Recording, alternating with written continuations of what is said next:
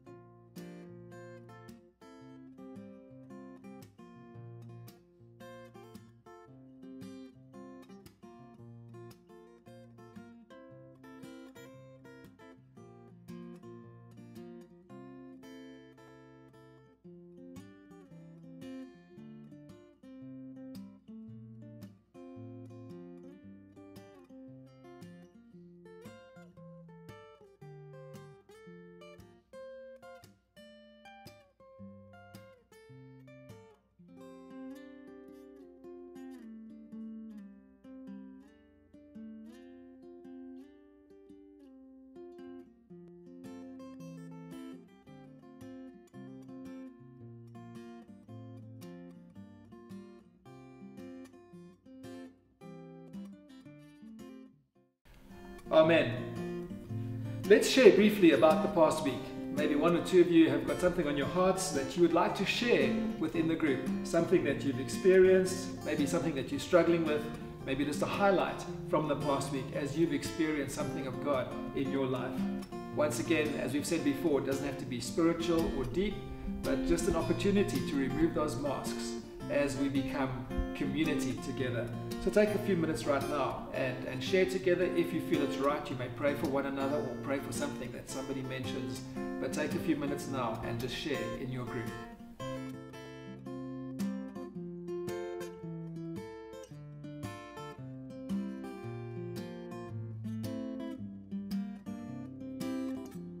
Last week, you were challenged to come up with one or two things that you would hold one another accountable for as a group.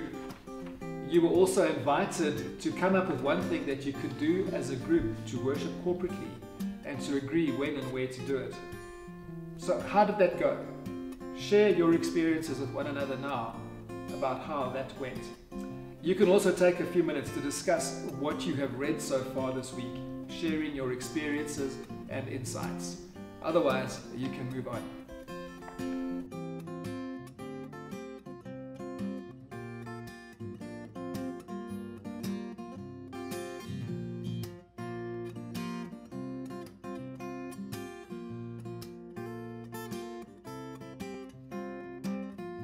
Our passage for tonight is Acts chapter 2, verse 42 to 47. It's going to come up on your screen now. Pause and read this out aloud together.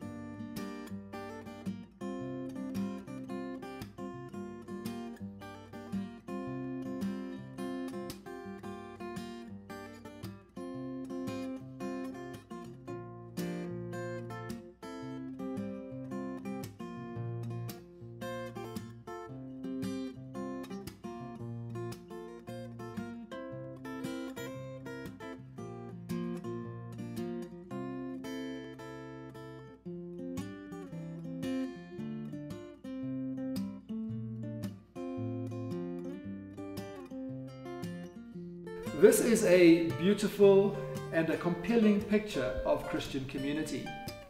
The early church provides a great model of what churches to this day should try to follow. Churches that work like this are inspirational, not only for the members of the body, but for the extended community as well. All are blessed through such a community. Now, for it to work, the biggest hurdle is getting past the masks we all put on and being real with one another.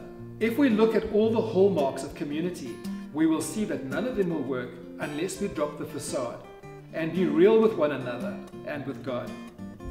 We will look at 5 hallmarks of community today. There is a brief introduction, but then some questions to discuss. So let's get straight into it. The first hallmark of Christian community is devotion to Christ. Verse 42 in that passage says, "They devoted themselves to the apostles' teaching and to fellowship, to the breaking of bread and to prayer."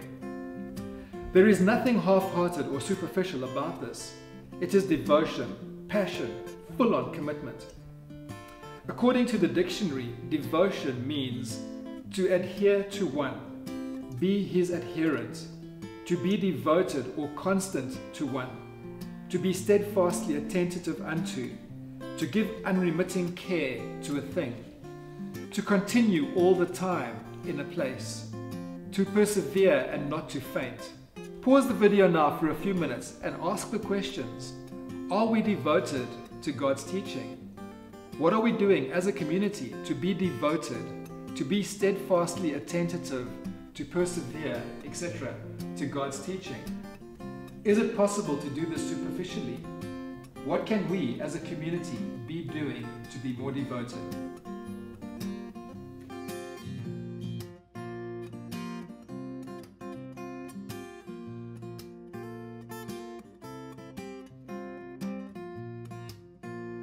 The second hallmark is a strong commitment to one another. Verse 44 in that passage says, "All the believers were together and had everything in common." A community that honors Christ will display loyalty, dependability, mutual support, respect, and show grace, love, and forgiveness towards one another. They have a strong sense of unity and they make unity a priority. They had everything in common, not a few things, not just finances or just values or just worship, but the Bible tells us everything in common. This must have taken work.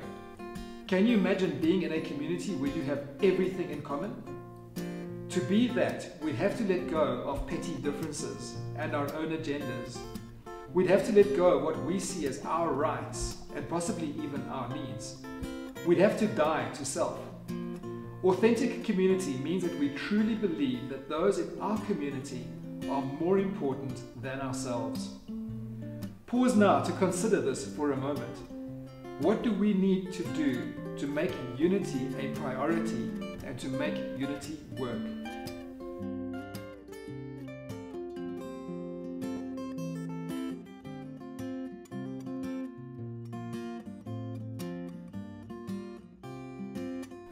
The third hallmark is generosity in meeting needs. Verse 46 of that passage says, "They sold their property and possessions to give to anyone who had need." As we are real and genuine with one another, real and genuine needs become known. Amongst us, there are those who are disheartened and in distress and going through hardships. People struggle. Just because we are in a Christian community does not mean that we don't have struggles. But in the community, we are aware of the needs of others and we respond to them. We assist, we encourage, and we generously meet the needs of others. And this may well demand self-sacrifice, and it certainly demands a generous spirit. But this is where the Christian-centered community steps up. Pause for a few minutes now to consider this. Are we aware of the needs of those in our small group community? If not, what do we need to do differently to become more aware, or to create an environment where people can share their needs without fear? What are we doing to generously meet them?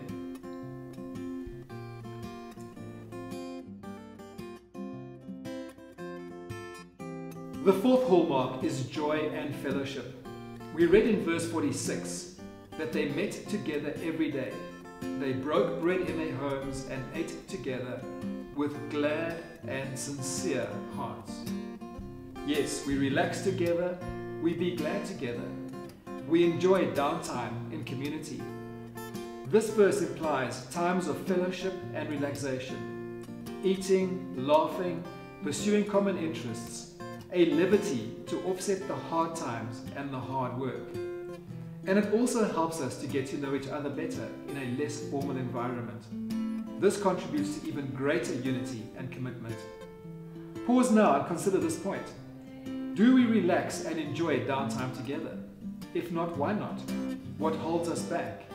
If so, what can we do to make it better for all?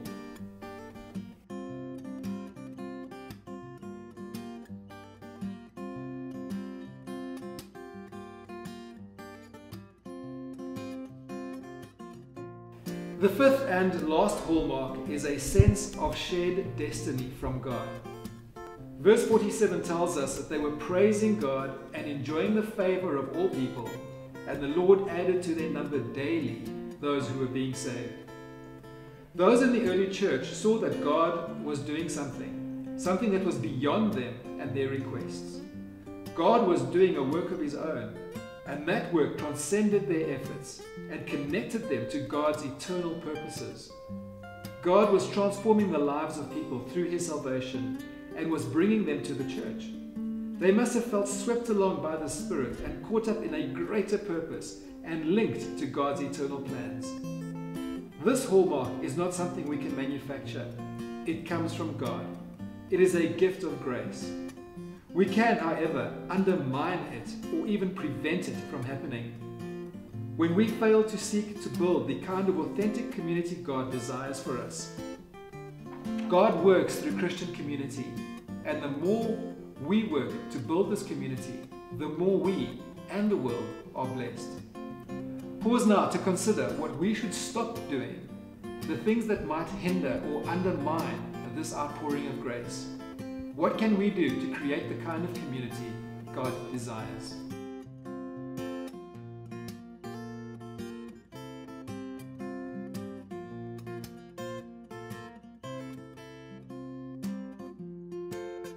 Okay, so we've looked at those 5 hallmarks. There was one hallmark that we didn't mention. Can you figure out what it was?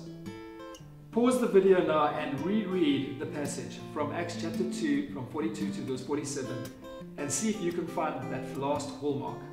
Pause now.